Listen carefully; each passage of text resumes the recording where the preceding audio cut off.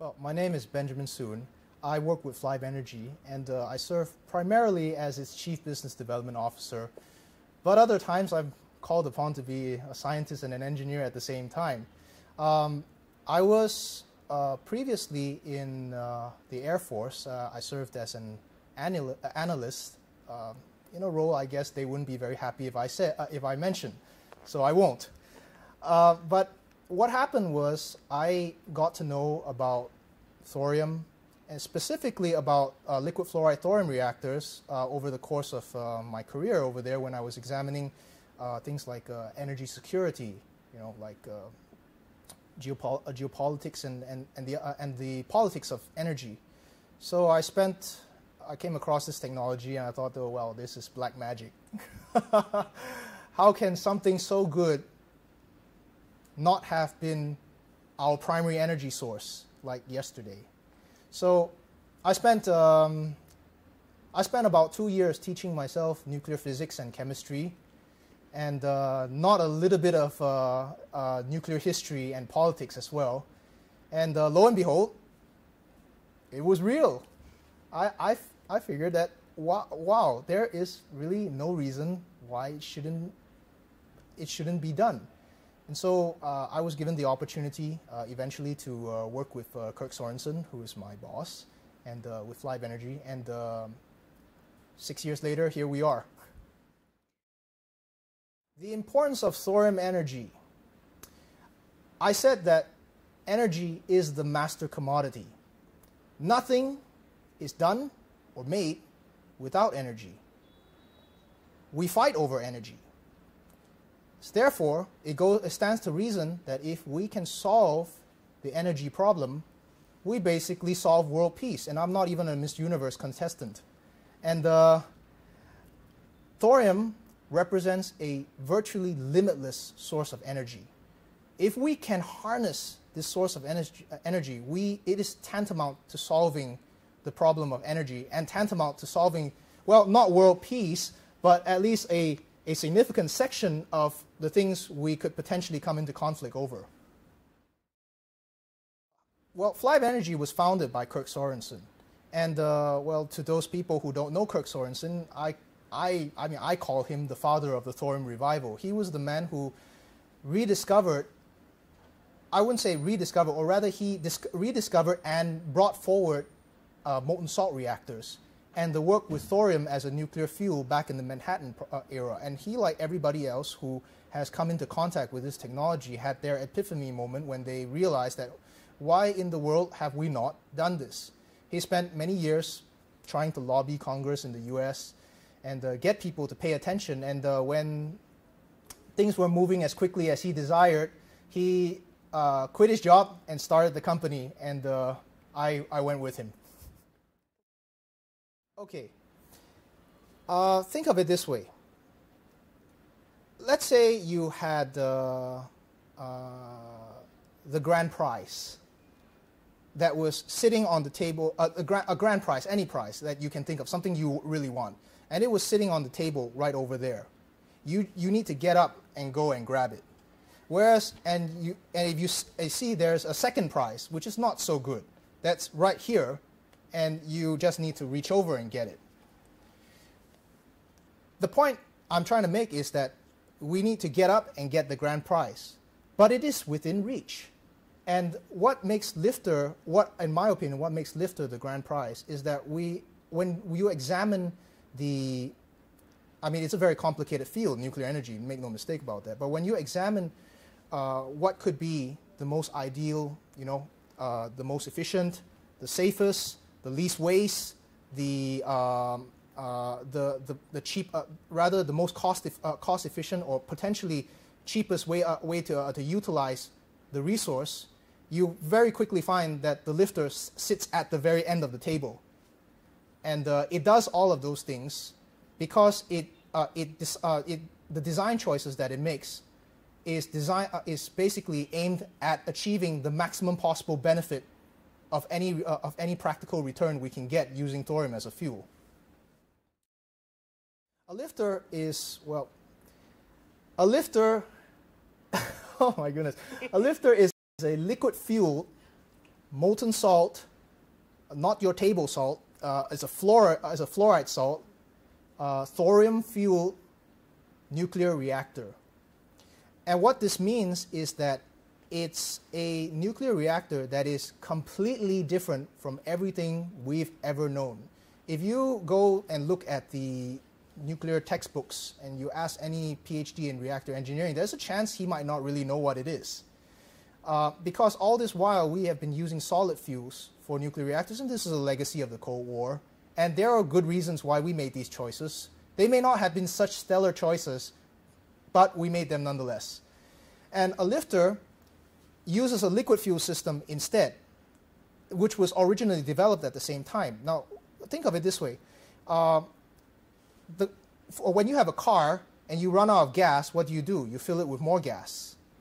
But if you have a rocket, you have a single tube of fuel, and you need to burn it all the way to the end. You can do nothing about refueling it. You have to do all kinds of complicated things to fabricate the fuel. So the fuel in a lifter is very, very easy. It's almost as easy as fill her up and go.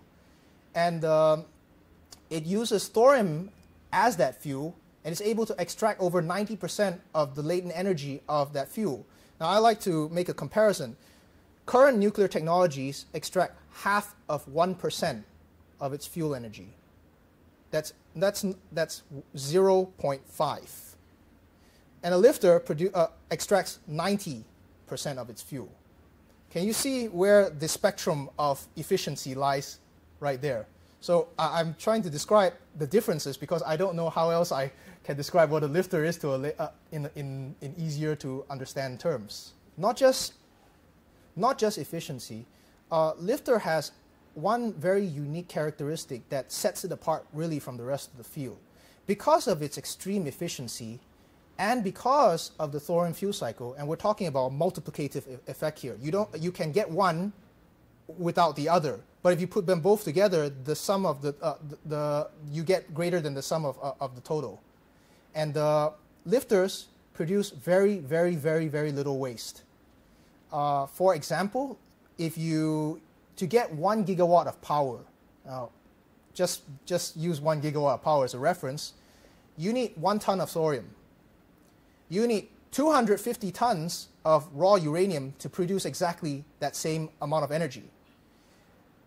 And you know what you put in is what you're going to get out. So you put in 250 tons of raw material, you're going to get 250 tons of waste. 230 tons of depleted uranium, and 30 tons of irradiated spent fuel. That's the nasty stuff that people really don't like. With a lifter, you've burned 90% of that fuel, or 90+% of the fuel. What you get is 1 ton of thorium in and 1 ton of waste out. But here's the kicker.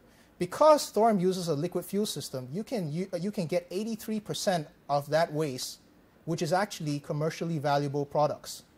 We're talking about medical radioisotopes, life-saving stuff, space fuel, stuff that NASA is really hungry for because they've run out of the stuff to fuel their probes. And the remainder, 17%, which is 0.17 tons, is real waste. So in good effect, what you have done is you have turned 30 tons of high-level waste, which you need to store for over 10,000 years, or maybe millions, and now you have a reactor that produced 0.17 tons for exactly the same amount of energy. Plus, this 0.17 tons of waste are much shorter lived. You can store them for 300 years. They become inert. So I describe to people, even if we had 1,000 lifters and we produce 0.17 times 1,000 every year, it's not a whole bunch of space. A good-sized room would contain all of that waste. And then you have deep repositories. You put it there, and by the time your repository is about to fill up, you can take out the stuff which you put in 300 years ago and throw it out in the ocean because it's no longer radioactive. So you're never going to run out of repository space because, one, you produce so little of this stuff. Two, it decays away in a short enough amount of time that you don't need an infinite amount of space to store this. I was told by a mentor who I truly respect and I will always respect. He told me that if you are going to dream, make sure your dreams are big. And I think Flibe's dreams are very big. We intend to power the world with lifters. We intend that eventually every country will have a thorium economy based around a lifters that would generate all of their electricity need. We would create a thorium economy in which electricity is the byproduct. And we make money off of all the other stuff we can sell. And some of this stuff is pretty valuable, I can tell you that. We make a lot of money off of them. So we have that business model. I can't say more than that. But that is the dream. The dream is to solve the energy problem of the world. We think that we can do this by powering the world with thorium used in lifters. I think the first and most important obstacle we need to overcome is ignorance. I have a lot of colleagues and a lot of personal experience in this field in which it is really very sad that people do not understand that the field of nuclear energy is really, really way more than what they see. I mean, if I say the word nuclear, which is a dirty word to a lot of people, to someone, they immediately think of Fukushima. And I don't even need to start to try to explain to them that actually Fukushima was a rather safe reactor. They got an event tossed at them was like statistically insignificant. 1 in 1,000 years, 10,000 years. Bad luck. But the point here being is that because they have this very narrow view of nuclear energy, they don't realize what the options are, and so they end up restricting themselves to looking at options which may not have the same potential as thorium nuclear energy. So that's the biggest problem. The biggest problem is ignorance, and we need to overcome that by increasing awareness among the general public, among decision makers, policy makers, politicians, and even engineers about the fact that there is this option, the thorium MSR running on the pure thorium fuel cycle. Once they know that, and once they've done their own homework, they've gone and read, well, okay, again, you know, we're not very sure how many people really do that, but we have faith in the human race. So they will realize very quickly that here sits a solution to all of our problems. And leading off from the problem of awareness really is the regulatory environment. Because we actually have inherited a very unique legacy. The hard part, and I mean the really hard part, the science, the physics, the discoveries such as uranium-233, its properties, the compatibility of the materials, does this concept even work? These were all solved by men in our past. We're talking about the biggest names in history here. We're talking about Enrico Fermi, Glenn Seaborg, Alvin Weinberg, Eugene Wigner. If you recognize none of them, just Google. It'll come up on the first hit. These men solved the hardest problem for us already. And what's left for us is really to come to the place where we understand and we can create the regulatory environment to enable the deployment of this technology. I like the story of Edison and J.P. Morgan. A lot of people don't realize. Many people, we all respect Thomas Edison. He was a brilliant man, a genius. We owe it to him. A lot of our modern life, we owe it to him. The part that people don't really realize is that Edison could never have done the things he did if it weren't for J.P. Morgan. And what's J.P. Morgan's part in this? Money. It's really, really about money. And for us, we find that one of the biggest challenges is building on from the awareness problem is that investors and governments who would invest in the technology they generally don't understand the technology, lack of awareness. And because of that, nobody's really willing to put money forward. And everybody's waiting for somebody else to go first.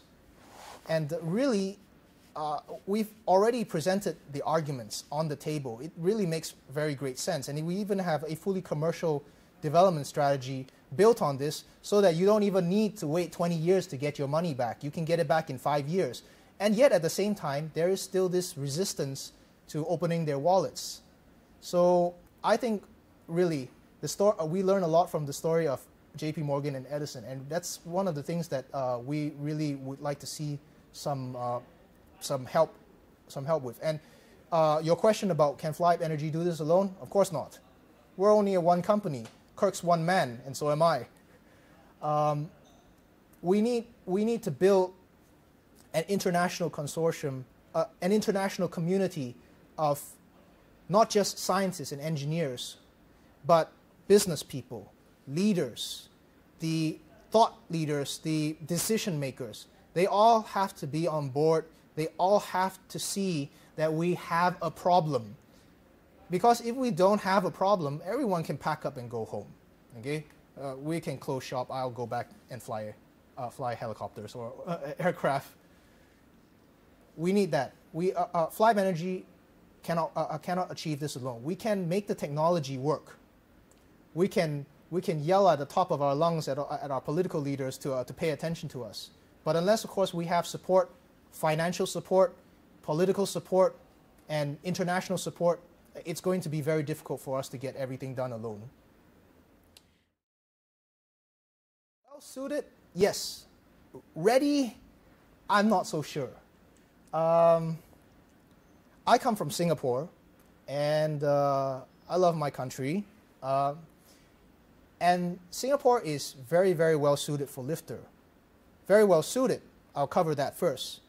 It is a small country, which is about, let me see. It's about 4 times the size of Manhattan. Yes, there are about 5 million people living on that tiny island. It punches way above its weight in terms of being an economic powerhouse. I mean, come on, there's F1 Singapore, okay? And it has a problem. It is a country that is very, very, very energy dependent, as with any technologically and economically advanced society. It's got very little space. Eventually, you're going to run out of space to build more power capacity, if it were not for the fact that fossil fuels is a finite resource. And Singapore imports nearly 100% of its energy. Now, if you ask any political scientist or national security specialist, that is a very bad place to be in. All right, you are basically, your fate is tied up in the good graces of another person. And eventually fossil fuels will become unviable. And what happens then to tiny little Singapore, which requires so much energy? It would asphyxiate, and that would be the end of it. However, it's not able to accept nuclear energy in its current form because of population proximity. You cannot put a nuclear reactor that requires a 1-mile safety radius. That is about a fifth of the country already. So they're stuck in a rock and a hard place. On one hand, they need that energy. On the other hand, they need something that's deterministically safe. Now, what do I mean by deterministically? And this is a bit of a big word here. Deterministic safety is one in which the consequences of the worst possible accident is considered and acceptable. Probabilistic safety is, which all nuclear reactors operate under today, is one in which you determine that the worst possible scenario's accident consequences is not acceptable, but that the chances of it happening is so low that it is acceptable. Unfortunately, Mother Nature has a way of really showing up the plans of mice and men. So Fukushima was a pretty good example of that. And for Singapore, that's not a non-starter. If we had even 1% of a Fukushima issue, it would be the end of the country. So it is the most suitable in that it has a very, very great need for energy, but it has a need for energy that must be deterministically safe. The Lifter is really the only nuclear reactor that is capable of satisfying that need. Now, are they ready for it? I think no one in this world at present is ready yet for a lifter. In fact, I should go so far to say that nobody in the world is ready for an MSR yet, of any kind. Simply because MSRs and, I don't want to say the rest, but liquid fuel reactors, MSRs, and solid fuel reactors, which is everything else, they are so different that expertise in one does not translate across to the other. I can be a PhD with 30 years of experience in solid fuels and have almost no relevance if I were to ask to design and plan for an MSR. We have so pitifully little expertise right now that one of the big questions that need to be answered is we need to build expertise. We need to build it now. We need to build it fast. So that's my opinion.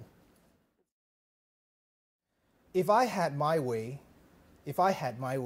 we would be on the way to utility class lifters within 15 years.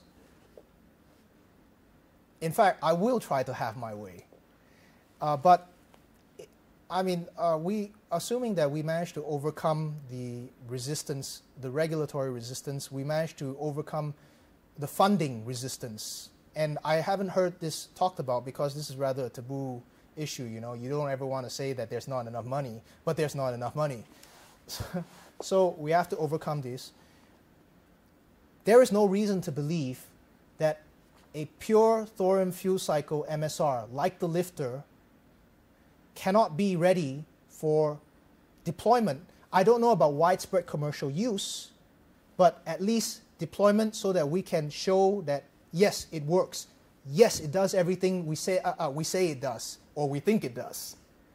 Yes, it will solve the energy problem. I think there is no reason to believe this could not be done within 5 years. If there were the political will, the money, and the aspirations of the engineers, the businessmen, the people who are going to make it happen. Geopolitics. There is a beast of another color. And it's one of the things that I have been very, very interested in. Nuclear energy is a field that is to a higher standard. If you want to talk about double standards in the world, well, here's the prime example. When you deal with nuclear technology, nuclear anything, there comes this inherent fear, one, of radiation. That's A. Two, and this is probably the, America's fault, sorry America, but proliferation, all right? The big powers, the big leaders, they're all terrified that somehow or other you're going to get this proliferation of nuclear weapons. Now, I'm not making light of this subject. I think it's really important. I'm the last person who wants to see a terrorist get his hands on some fissile material, okay? That's serious stuff. But I think it's been overblown to such a point that we have crippled ourselves. We have had to choose between 3 poison chalices, and we chose to drink a particular one. And in this sense, we choose to sacrifice the environment, CO2 emissions, sustainable energy in preference for prevention of proliferation of nuclear weapons. I'm not saying any one of them is any worse than the other, but the fact of the matter is that because they have chosen this particular pathway, they have concentrated so much on it that it has become really a crippling factor for the nuclear industry. Now, what does geopolitics have to do with this? You have to remember that unless you are a country that produces, that mines, refines, fabricates, and produces and disposes of your own fuel, you're going to have to play nice with everyone whose territory your purchased fuel is going to have to pass through. And you're going to have to deal, or you're going to have to be real nice and sweet with the guy who's going to take your nuclear waste eventually. You're going to have to give him a lot of benefits and incentives to want to take your nuclear waste. The waste issue is really the big question of geopolitics. The fuel issue is also another big issue on geopolitics, because now you're talking about moving fissile materials in between countries. And fissile materials in international parlance is special material. Special because you could potentially make weapons with it. This is a rather silly, okay, I wouldn't say silly, but it's a very lay person's understanding of it, because if you were truly technically in it, you would realize that 5% enriched uranium is very different from 20% enriched uranium. They're both fissile fuels, but one has a much greater chance of weaponization than the other. And weapons material requires in excess of 80% enrichment. It's really difficult to do that. Okay, but you see, current international regulations and people who do not understand how fissile material work group them all into the same thing. You can make bombs with natural uranium. Oh my goodness, the eyeballs start to roll. All right, no, you cannot. Yes, you can. End of story. No more discussion. All right, so, and the geopolitics really revolves around that. And countries, there are no such things as permanent friends, only permanent interests. And this is from my time in the military. All right, a great man once said that. All right, some people don't like him, but I think he's a great man. But anyway, he elucidated this point, and I agree with it. Even if this were not truly the case, and policymakers in certain countries understood this, they would use this misconception to try to gain advantage for themselves in international negotiations. But that's another story aside. But this is the reason why we say that geopolitics is really the big problem in nuclear development.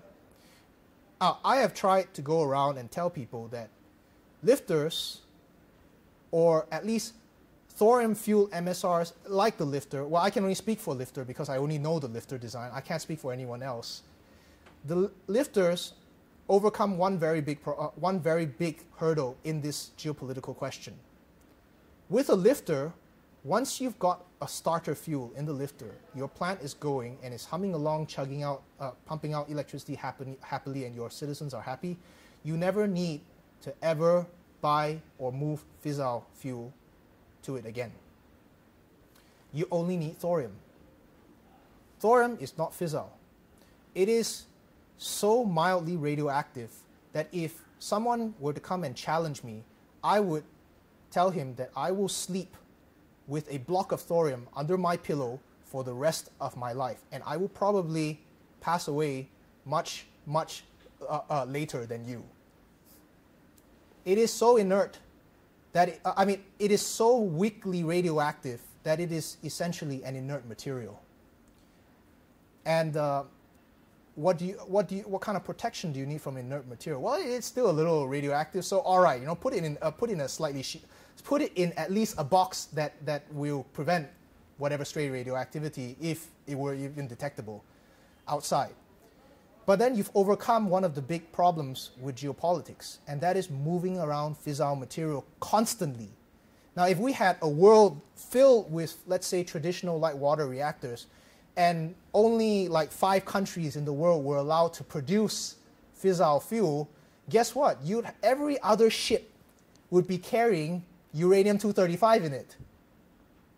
And uranium-235, make no mistake, is the primary bomb material. I mean, there's plutonium, but yes, you get my meaning. What do I want the world to know? I want the world to know that there is a small company in the United States that was founded with the specific goal of trying to save the world. That